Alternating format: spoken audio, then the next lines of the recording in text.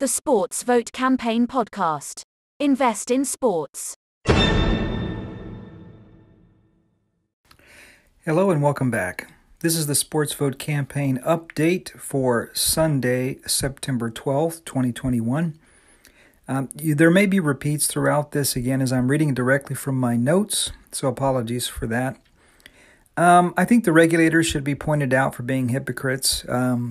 60-year-old Wire Act, I'm not letting this go, acting like that doesn't exist, while allowing the states to proceed with state-by-state gambling, enabling when, as long as you use the banking system or any broadcast network, you're crossing state lines, which they're clearly doing, thereby breaking the 60-year-old Wire Act. So that's hypocrisy, plain and simple. Big lie. It's a big lie to act as if the Wire Act doesn't exist, just like it's a big lie to say that Trump won the election in 2020, which he did not. These are lies, folks. Lies, lies. So this has always been more than just an investment. This is the new all sports market was put on a nonprofit structure, is on a nonprofit structure. On the very homepage, it is stated that the mission is to advance the concept of sports investing and to squash sports gambling. Apparently, quite a few people have forgotten this or chose to never see it in the first place.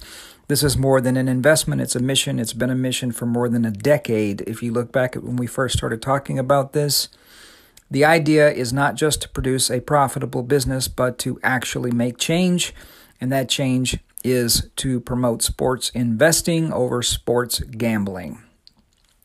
You know, it all comes down to what's known as the courage of your convictions. You know, everybody can go along with things while they're good, but it's when things get tested, you find out what people really believe in. And we've been through this a few times and have gone through it and are going through it again. The question is, do you believe or do you not believe? We have not changed direction. We've said that we're at what we were after, and we're still on the same track. I have the courage of conviction. Do you? So ESPN, whose parent is Disney, is entertaining large multi-billion-dollar gambling deals. Shame on you. Shame on you. I mean, seriously, folks, we knew that gambling was a bad idea more than 60 years ago. That's the reason for the Wire Act. It's amazing to me how humanity makes the same mistakes over and over and over again. So there are some that believe that we can't convert gamblers. Basically, that there's nothing here. That's absolute hogwash. Back in Costa Rica, we very clearly, and I want to point something out, we never advertised on any gambling sites. That's also a lie. We did get gambling customers. We had a lot of sports gambling customers, and we converted them from sports gambling to sports investing permanently. We did surveys on this back in the Costa Rica period. I know this for a fact. So this platform will attract gamblers and convert them permanently. To say otherwise is a lie. So there is movement on the SEC versus XRP case, and we're keeping a close eye on that. It's hard to say yet what the impact is. If you've been tracking that, it's like the SEC for some reason has decided that XRP is a bad beanie baby and Bitcoin is a good beanie baby, or at least one that should be considered, which is ridiculous. Anyhow, there are some major legal points that may apply for us in terms of resolving the SEC matter because, again, hypocrisy, it's everywhere you look. Lies, twisting of the facts, playing by one set of rules in one area, playing by another set of rules in another area. And I'll say this again, if we don't get back to the rule of law, this republic will fall like all the previous ones have fallen who went down this path. I've been watching some of the game coverage of the Major League Baseball games, and I see a lot of empty stands. So I wonder why nobody's talking about that. The masses are wrong. Henry Ford said this very famously about automobiles in the age of horses. If you ask the people what they wanted back in those days, they'd say a faster horse, not cars. Oftentimes the public is misdirected. The only reason they're going to even attempt to embrace sports gambling is because it's the known quantity. It's been around for a long time. That being said, most people know it's not a good idea, no matter how many ads you run. Okay, it's not a new thing. It's nothing new going on here. People have been betting on sports a long time. So USA Today had an anti-NFL gambling article, which is interesting and hypocritical since they're one of the big proponents, the Gannett Group, of sports gambling through their ties. Playing both sides of the field here, guys.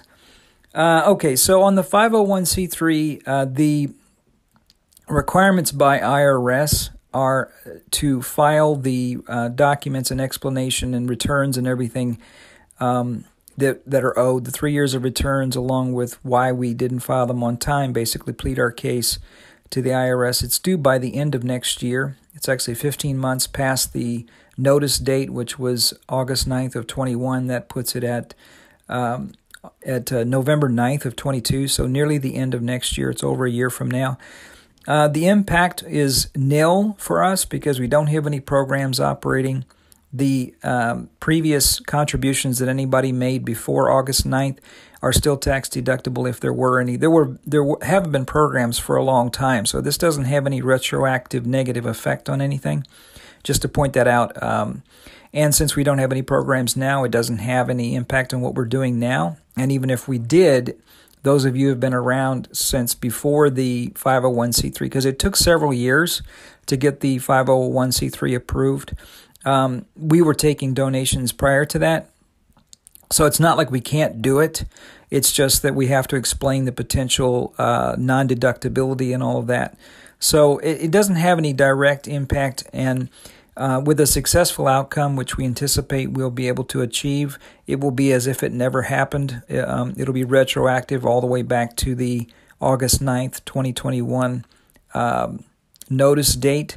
And again, the reason for all of this is because of all the factors that I outlined, the SEC case fouling up our inability to get the audit stuff out that we paid for, by the way, mostly paid for. Or I don't recall if we paid for all of it, but we paid for most of it. We still haven't got it. And it, of course, made it very difficult for us to fundraise. And then there was the pandemic. All those things did result in us getting behind. It's actually not that far behind. It's less than 2 years behind because the 2018 return was actually due at the end of 2019. It was extended, I think, until November. So that's a little less than 2 years ago right now. So anyhow, point is that we're working on it, actively working on it in the background, and we anticipate being able to resolve it successfully. It's going to take, if you look at the date here, November 9th of 2022, we're not even required. That's the deadline to even file all of the returns and the justification. So this is going to be a while. In the interim, we're still alive. Everything's still operating. The market is still operating. So just want to be clear about that. So the NFT market is still exploding. It was up another roughly 10 times in volume month over month. So it's really, really taken off.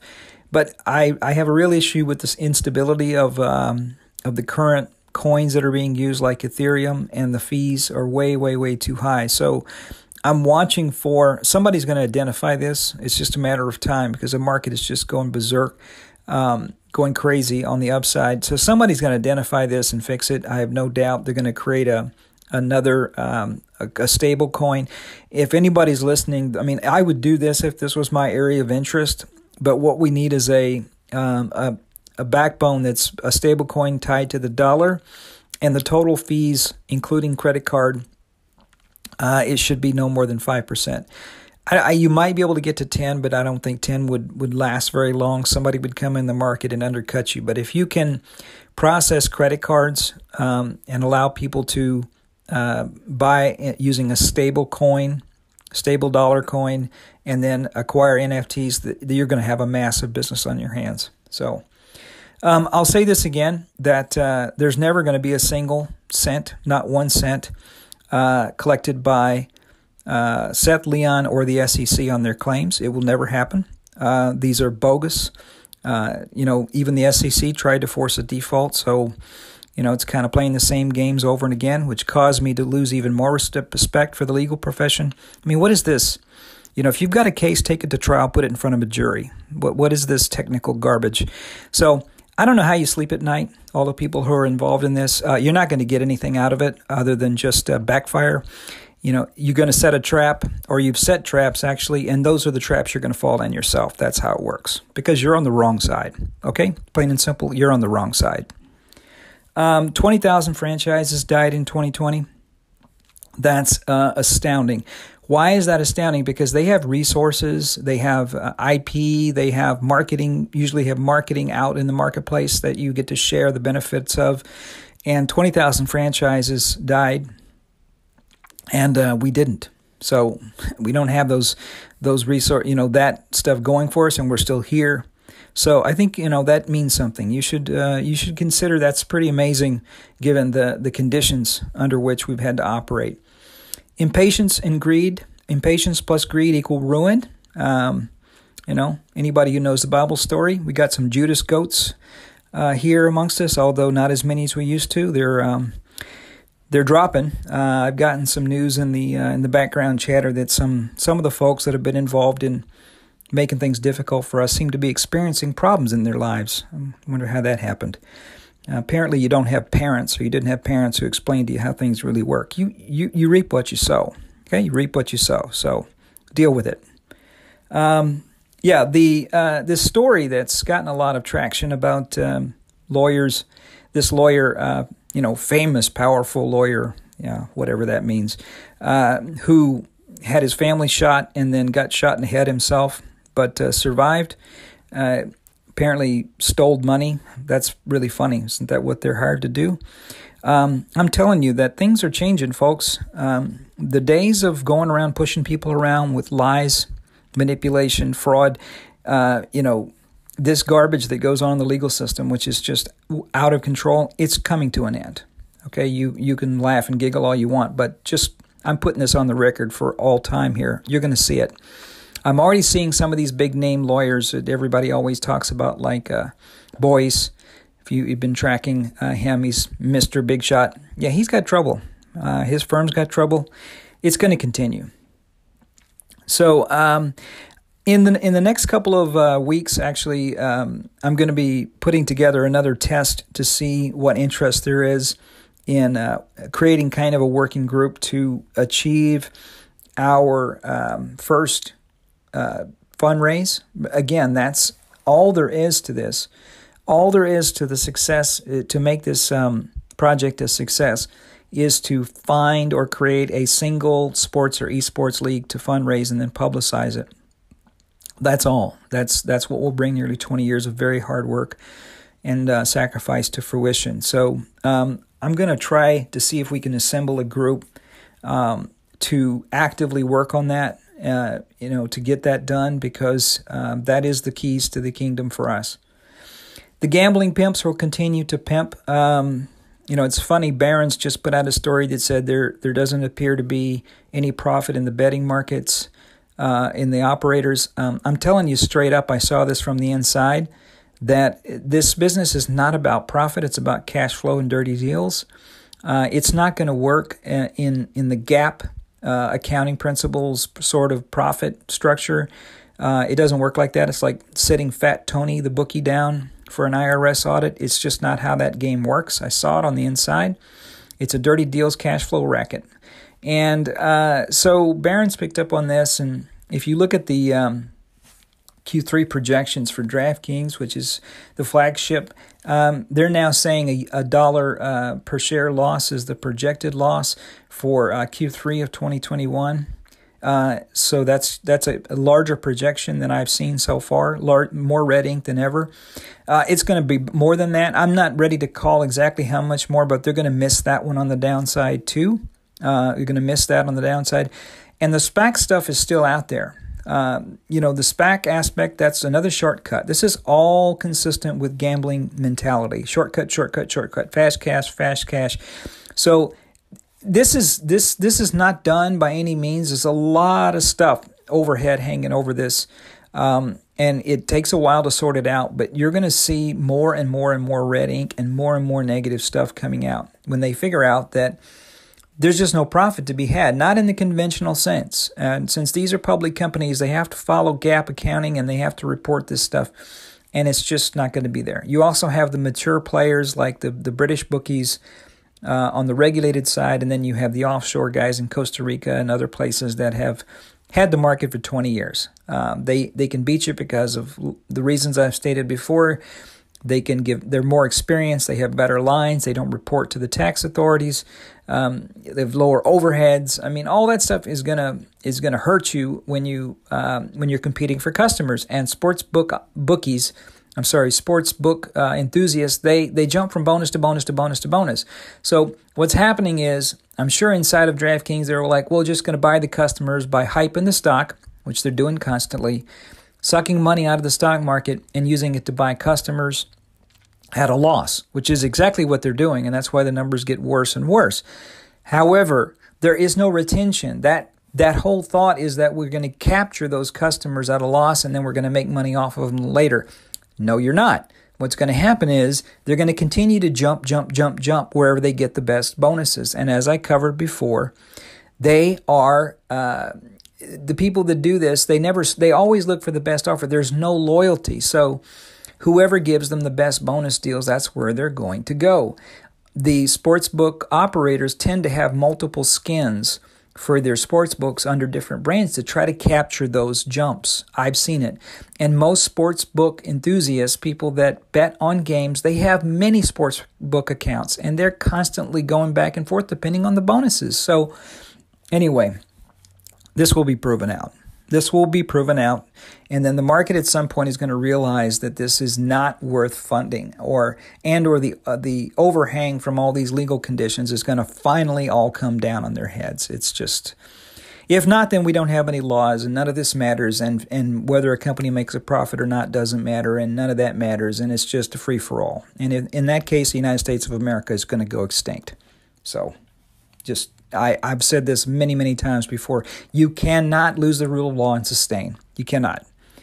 So a handful of deceitful, lying scumbags are not going to bring our project down. They're not going to bring our mission down. They've tried everything they can think of, and they failed so far. We're still here, aren't we? We're still here. 20,000 franchisees, lost their businesses last year. 20,000 franchises disappeared, and we're still here. So you're failing, for all your deceitful activities, you're failing.